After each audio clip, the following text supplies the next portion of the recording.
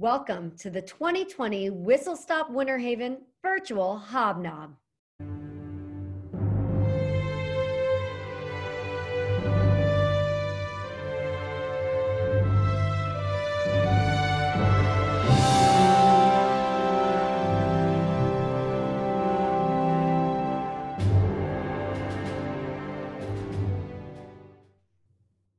Welcome.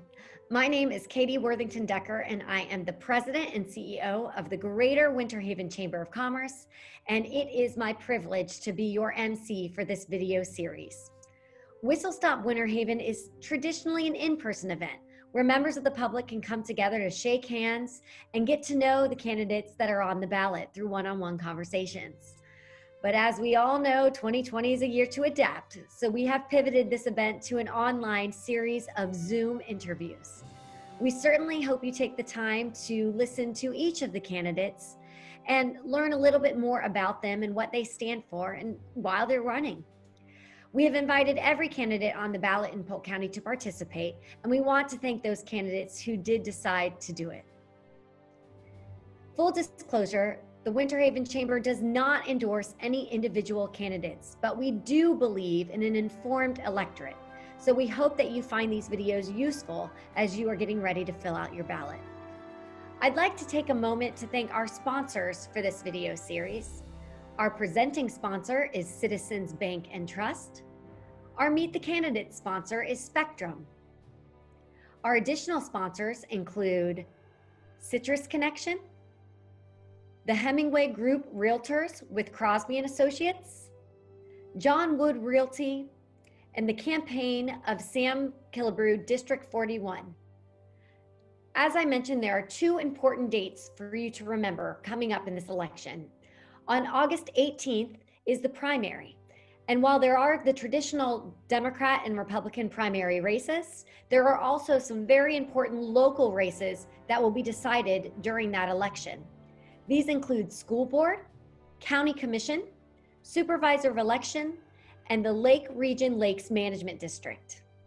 And of course, the second date to remember is the general election that will be held nationally on November 3rd. We hope that you will find this video series useful, and please encourage your family and friends that are eligible to vote to do so. It is our greatest right as American citizens. Enjoy.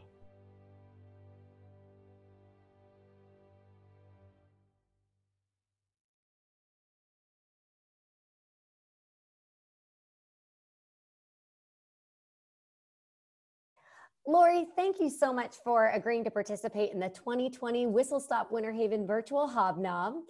And we really appreciate you being a part of this because by purchasing your virtual booth, you have allowed us to really take the time to educate the voters in Polk County about many of the races that are on the ballot this fall. And since you did purchase your virtual booth, the Florida Division of Elections does require you to make the following statement. Okay. This is a paid political advertisement approved by Lori Cunningham for School Board District 2. So Lori, tell our viewers that may not know you a little bit about yourself. Okay, well, hello. My name is Lori Cunningham, and I am currently the chairman of the Polk County School Board. I am running for re-election to the school board for District 2. My parents immigrated to the United States of America after World War II from the former Yugoslavia.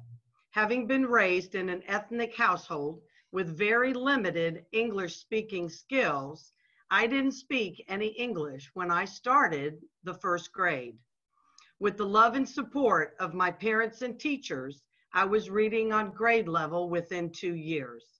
I then excelled in my academics from that point forward, and it gave me the solid foundation that I needed to graduate with high honors from high school, pursue an engineering degree in college, work in industry, and start my own business. My journey has inspired me to work with students from diverse cultural backgrounds to encourage them to stay in school, stay focused, work hard, make good choices, and graduate from high school.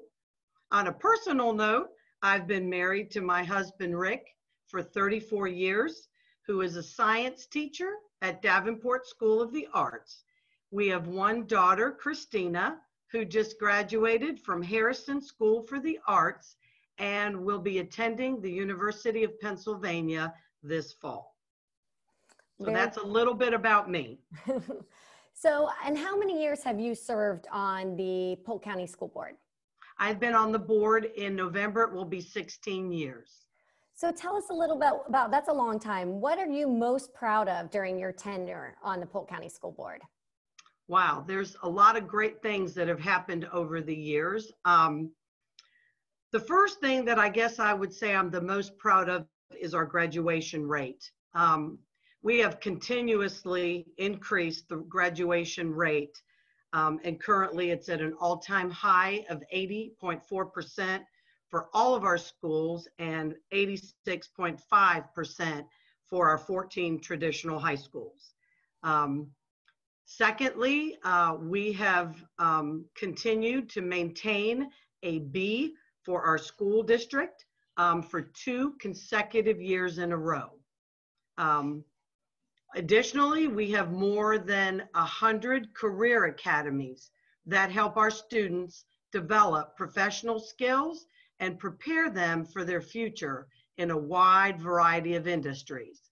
And 23 of these academies are nationally certified and 12 are designated as model academies.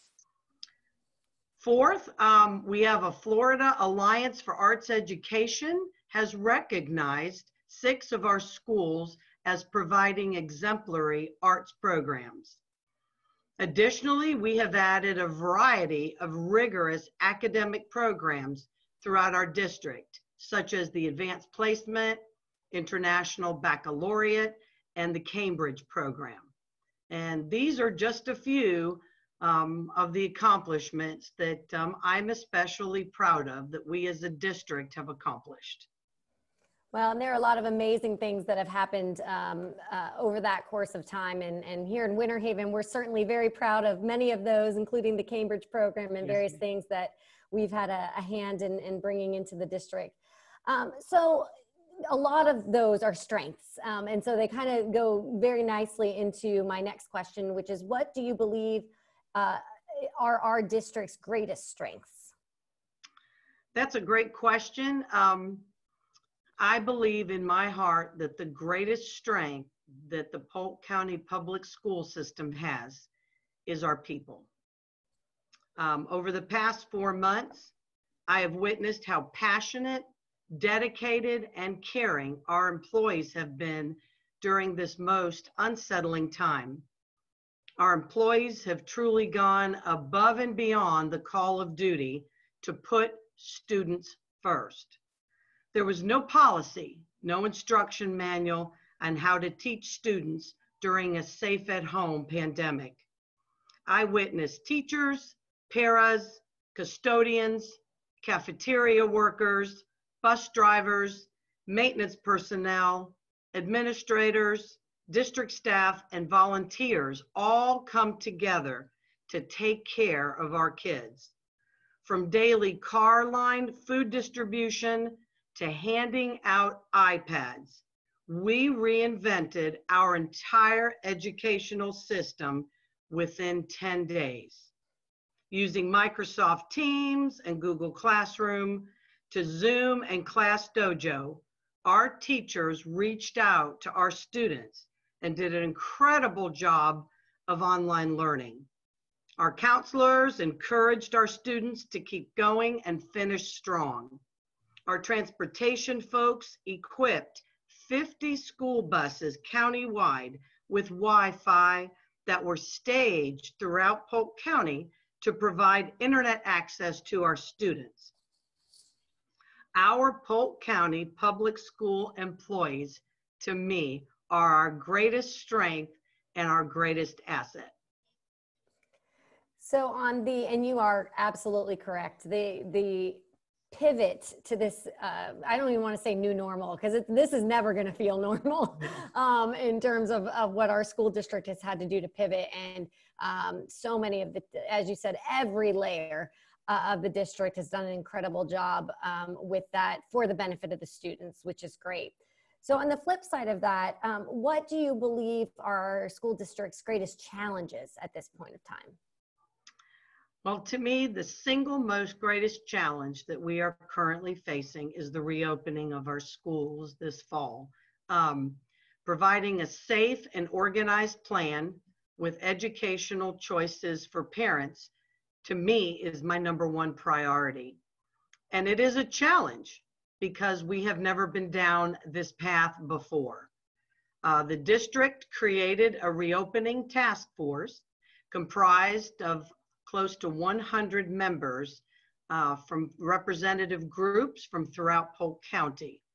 And these folks have worked tirelessly, both as a committee and in subcommittee roles, to come up with 3 learning options for our families to consider. Those 3 options include, number 1, campus learning, which would be at a brick and mortar school that the child is zoned for. Number 2, campus e-school, which would be 100% online at the zoned school. And number 3, Polk virtual school, which would be 100% online, not in connection with the child's zoned school. So parents have been asked to fill out a form in order to choose which option they would most prefer for their students.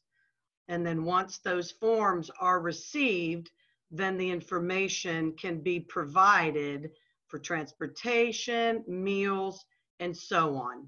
And I know that there's lots of questions regarding masks and so forth, and some of those things are still being looked at.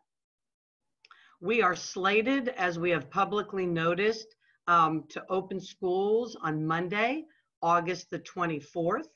And I just want to say that we continue to work with our local health officials to monitor the pandemic and in order to make really the best possible decisions as we move forward. We are asking everyone to please remain flexible, to adapt, because as we receive more information, we will be providing that daily as the days and weeks go on. And so I'm asking everyone for their patience and understanding as we navigate this journey, because we've never been through anything like this before. And there are way more questions than we currently have answers to. But I do believe working together, we can provide the best opportunity for learning and education for our students in Polk County. So that to me is the greatest challenge in the next probably 6 months to a year. You know, it's interesting with your tenure on the district. I'm naturally want to ask you, is this the hardest decision you think has come before you, or is this in the top 3 hardest decisions that you've had to handle?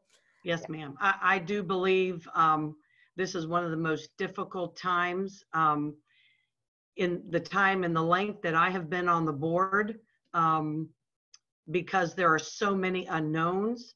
There is no history to look back on to be able to see, well, what did we do last time? How was that handled? What were provisions? We're kind of, you know, as we did those first 2 weeks after we closed schools in March, we had to totally transition from classroom to e-learning. And I mean, who on earth would have ever thought that we would be learning to do that as we go? But yes, this is probably the greatest challenge that I believe I've faced since being on the board, and then add in the responsibility of being the chair and trying to coordinate in meetings and discussions and information. It's been very difficult but rewarding, because we're moving forward and we're going to do and make the best decision that we can as we move forward to reopen schools. So thinking about this next year, if you are reelected, what other priorities? Obviously, COVID is certainly top of mind and how we handle that in the school district, but what other priorities would be top priority for you as you start this next year? Okay, well, again, my top priority as we speak today is the reopening of schools, obviously providing a safe and organized plan and choices for parents. As we kind of discussed in the previous question. Secondly, our next, to me, most challenging priority is going to be the hiring of a new superintendent of schools. As you probably know, Ms. Bird has given us a letter, and she is intending to retire in February of 2021. And so to that end, we have had 4 search firms come to our work session via Zoom, and they presented their proposals to our board during the July 14th work session. And our next step, of course, is to have board discussion on July the 28th, coming up next week, to determine which company we would like to retain. However, let me say that I personally have been very pleased with Superintendent Byrd and the tremendous impact that she has had on our school district. Mrs. Byrd has a heart for children unlike any other superintendent that I have worked with. She supports our students and staff by regularly visiting schools, listening to staff, and interacting with students and their families by attending events across our county. Since appointed, Mrs. Byrd has encountered many difficult situations from day one, and I must say she has handled those with the utmost of grace and dignity. She is an incredible ambassador for our school district and is respected by leaders throughout our county, our state, and our nation. We have achieved gains across all areas of the strategic plan's district objectives because of Superintendent Byrd's commitment and her leadership. She is a dedicated professional, and we have been truly blessed by her service to Polk County schools. And while we are moving forward with the superintendent search, it is my prayer that at some point in time, she may reconsider and decide to stay. But if not, I wish her well and thank her for her commitment and service to Polk County schools. So if Superintendent Byrd does decide not to stay, what would you be looking for in a candidate?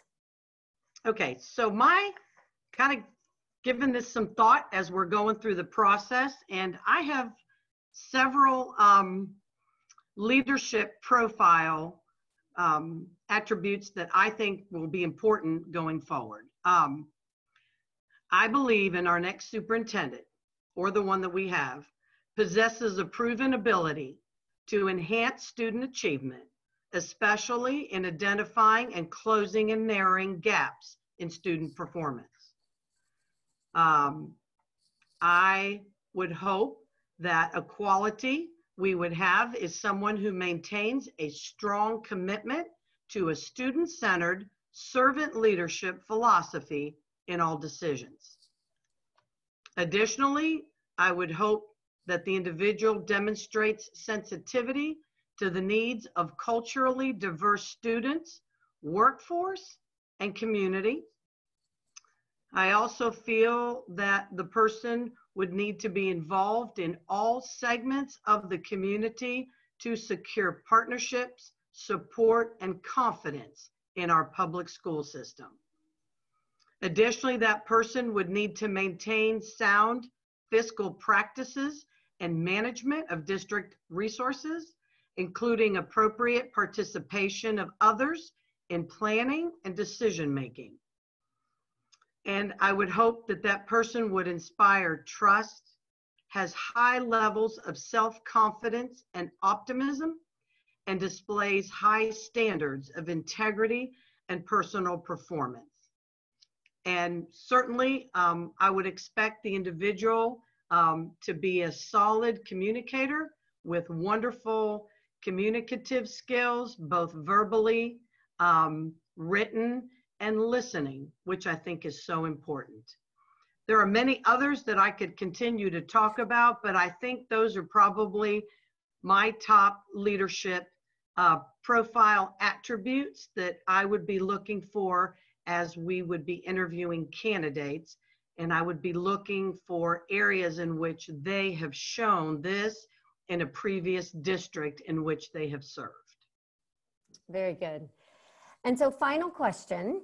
Yes, ma'am. You do have a challenger this year in the race. And so if you were having a one-on-one conversation with a voter, what would you tell them to explain why they should choose you over the other candidate? Okay, so first of all, as you've already mentioned, I have served on the board for 16 years, and I feel that I have proven my leadership on the board, as well as the experience from being on the board and serving on various committees throughout the Polk County Public School system and our community. I have a servant heart, and I've served on many local, county, state boards throughout the years, providing information, expertise, and offering what I know in order for folks to make good decisions, and also to be a public servant and to represent our district at all those levels. Additionally, I have mentored students through our Take Stock in Children program. I have also mentored adults on career and life skills, because I have learned that there is a ripple effect. If you're able to positively impact one child, you actually have the opportunity to make a difference in the life of an entire family. And I have seen that firsthand.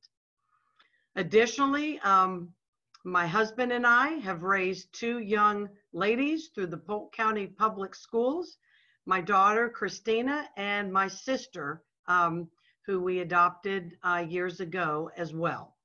So, and most importantly, with my background and having served as part of my career as the executive director of the Haines City Chamber of Commerce, I learned an important fact. Education is economic development. And it is the basis and the foundation for a thriving and prosperous community. And so through the years, I feel like I have been led to be in different positions in the community prior to running for school board, in order to enable me to be at this point in my life to be able to give back to folks. So I believe that education is the key and the foundation for a solid, thriving, prosperous community. And it is so important that we prepare our students for post-secondary education, for entrance into the workforce, or whatever they might want to do after high school. So that is why I feel that I am the best candidate for this reelection campaign.